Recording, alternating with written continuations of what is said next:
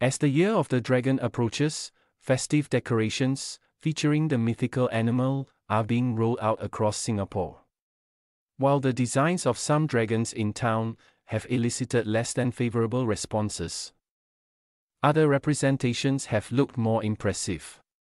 Take for example, the imposing turquoise dragons, gracing the Marina Bay Sands MBS. From photos being posted by awestruck netizens across social media, a large dragon has been suspended over one of the atriums.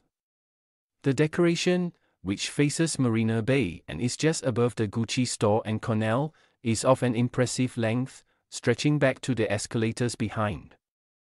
There's also a Chinese arch behind it, which gives the viewer the impression that it has just flown underneath.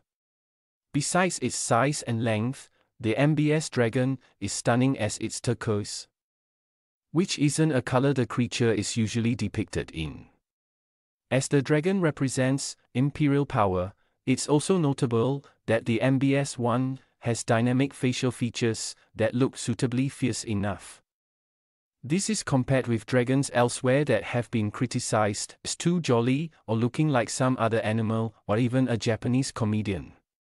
According to photos by netizens, there's also another dragon in the hotel lobby that's similarly majestic despite being smaller.